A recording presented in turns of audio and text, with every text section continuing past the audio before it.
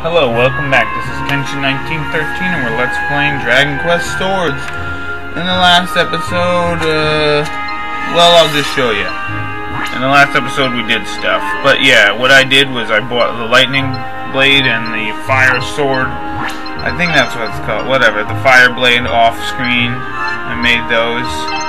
I also got that stuff. This is my equipment. So yeah, let's head off to Secace Seacove with my pops. We're gonna head there. We're gonna beat the ever-loving crap out of things, because that's what we do. Gonna get that monster. So let me show you something if you ever went back to a level. And here's the little screen you'll see, and then eventually I'll pop up over here if you want to do it by yourself, but you get to pick who you want to go with you.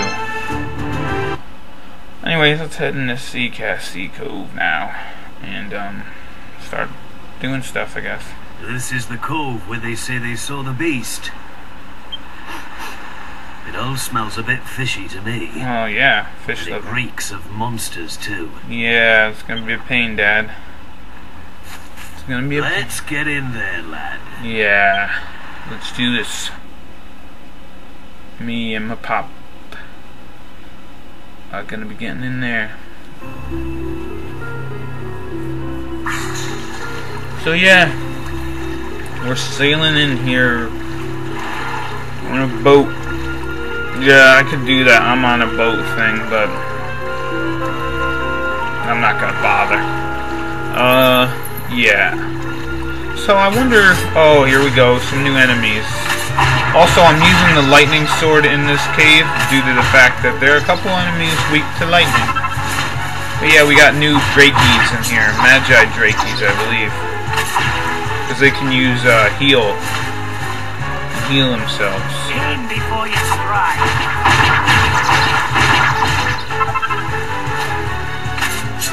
Oh, come on. Watch how the enemy moves, lad. As you can see, he's gonna heal himself. I think they got like 40 HP. There we go. Dad, I don't want to die, so let's not go to the death. I think we're gonna survive here. But yeah, I wonder if my dad's rowing the boat, or am I rowing the boat? He must be rowing the boat because I'm fighting. I guess. I'm not sure how that's working. So here's some new enemies. Man of War. And those are the guys that are weak to lightning. And then you slice them up. And they just come up from everywhere. Oh yeah. Nice job, Dad. Beating the snot out of monsters. So yeah, we got this long, like, canal, tunnel, watery thing we're going through. I know it's not a fjord, that's the only thing I know. Because fjords are like, it's like a river, a body of water with two, like, ice cliff things or something like that. So yeah, let's keep going on this boat ride. Boat ride of love. Oh, ooh, look at this, man. It's pretty crazy. Like, just the water and how big this cave is inside. Jeez. And more enemies, Murzons and Man of Wars. Yeah, I don't know if I explained, but if you block perfectly, you'll also get a point. You also get your sword meter charged up again. Oh, darn it.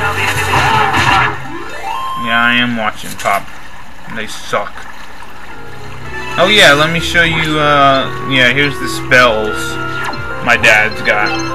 But here's his stats. As I leveled them up. Zap, Oomph. Oomph doubles your attack power, it's by kill. And then the other one, Buff, will obviously increase your defense. So let's, I can see the end of this little watery area. More Murzons and magic Murzon guys.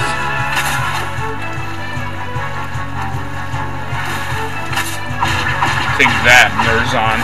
Watch how the enemy moves, lad. I I am, Dad. Look, they're trying to throw fire on our ship. They're jerks, Dad. I will. See that, Dad? I aimed. I'm badass. I don't want to die. Look at that. Level up.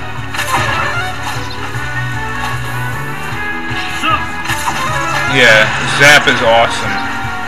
As you can see, all kinds. It does cost 7 MP to cast, but as soon as you get like over 70 MP, it's really worth it to cast it a whole bunch. And now my lightsaber is making a noise, meaning I can use a master stroke. As we're almost to where I can walk. Now this place can be, it's not confusing, but it does have various branching pathways, so we'll have to watch out for that. But look at this. First thing we do when we get on land is we get a thunderball, and we keep going here. I don't want to use my master stroke yet. These guys are too easy. Blocking that. Block, attack. Block, attack. You're going down, Babbles. Now, lad, strike! Dad, you're kind of drunk, aren't you? We just beat the guys.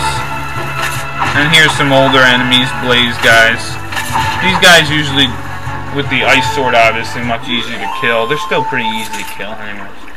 One attack, one hit point, or one attack will do it.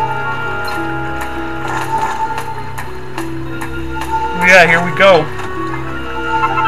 Here's the first branching pathway. Let's go right first, since there's a giant boulder. It can only be just. Good thing I got that boulder dash thing.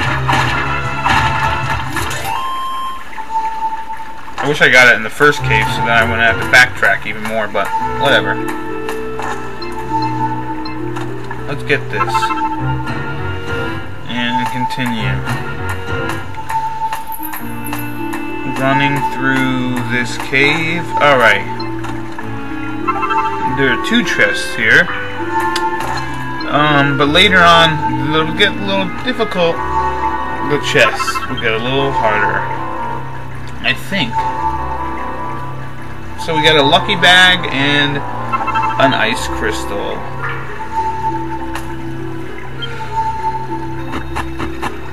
Back to the junction point. Anyways, we're gonna go straight here. Get a mini mill, excellent. And here are these demonites, new enemies. Pretty easy to defeat.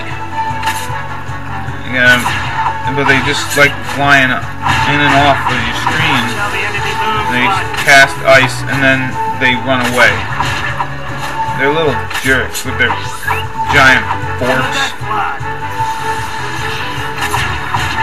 They got giant forks they use because it's supper time.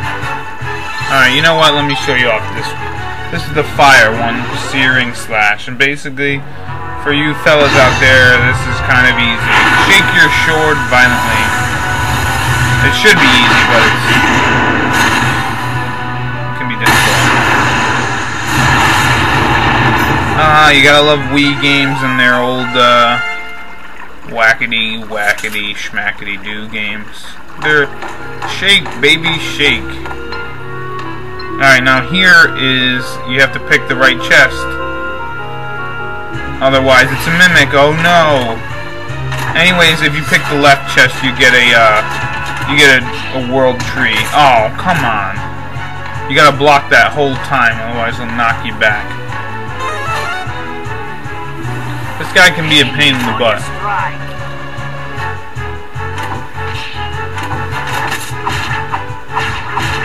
Yeah, sadly you're gonna. And over here now, if you can thrust at him, when he like closes this thing, it'll open back up, and then you keep hitting him. I was able to do it earlier, but I can't do it now. To the death flag. Because what ended up happening was I had to re-record this part, and he's dead. So let's continue moving forward and fight a bunch of battles.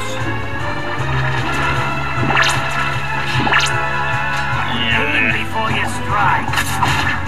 See, my dad just gives us like tips. Let's use Zap. What the hell? I forget what Analyst says, and then Forrest's like, "Oh, you're my hero," and all that. So okay, let's check this rock. And now we're basically done for this episode. We'll hopefully go through more in the next episode. See you later. Bye bye.